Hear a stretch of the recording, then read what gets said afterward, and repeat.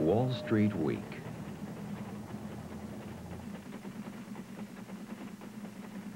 Produced Friday, September 18.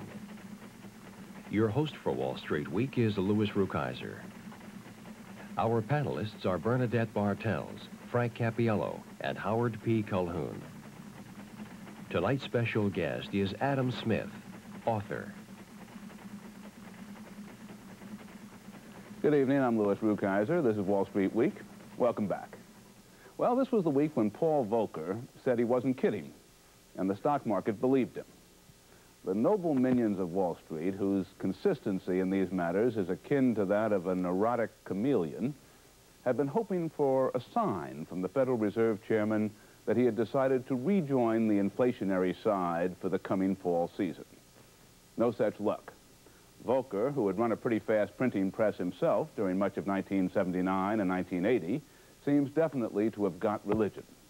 However belated and improbable the conversion. I think going on a gold standard is a form of nostalgia. I think people overlook that when the gold standard worked so wonderfully, there was one great bank in the world, the Bank of England, and it had tied the gold to currency.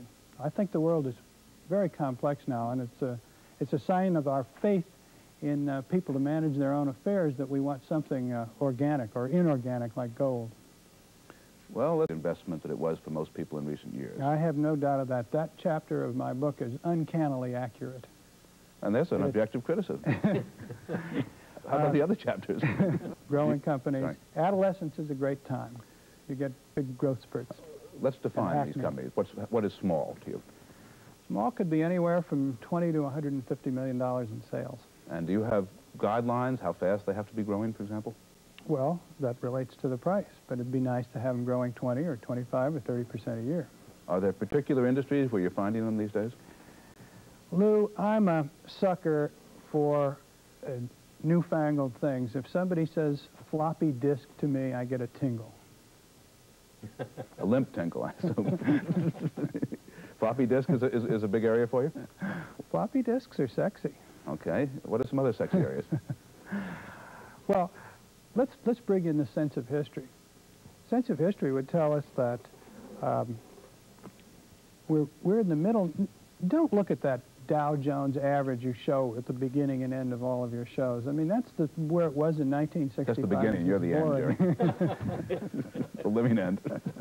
Thank you.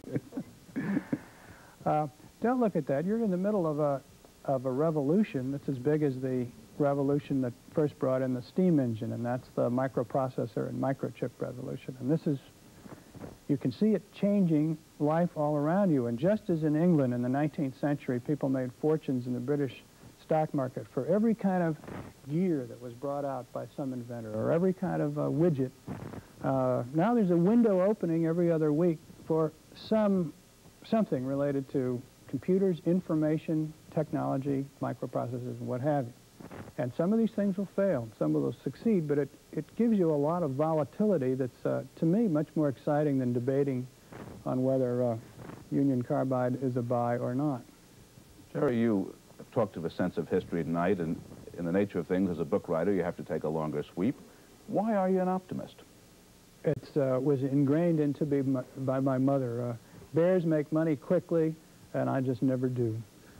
Do you see things happening in this country that encourage you? I think some of the adjustments that have been made are encouraging, and if you travel around the country, the temper of the people is a lot better than the media presents it to be.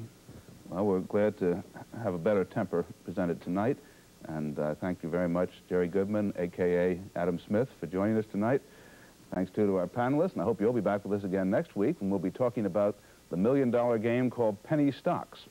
Alan Aden, who's a top money manager in Denver, which is to penny stocks what Las Vegas is to slot machines, will be giving us his views on how to tell growth stock from fraud schlock. And it won't even cost you a penny for his thoughts. Meanwhile, this has been Wall Street Week. I'm Louis Rukeyser. Good night.